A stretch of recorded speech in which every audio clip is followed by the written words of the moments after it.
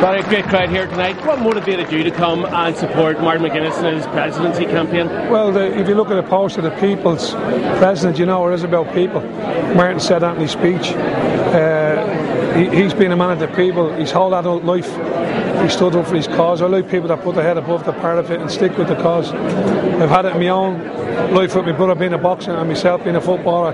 When you dedicate yourself to something, I think you deserve the rewards at the end of it. So, yeah, I like his dedication, and I like his concern for his community. And I think that's what we need back in this country: community spirit, and people that aren't going to rifle the coffers, and get the mentality back into the Irish people to look after each other and to move forward and not be living in the past and bickering and mudslinging, and I don't like that. So that's the main reason I'm here to support Martin McGuinness.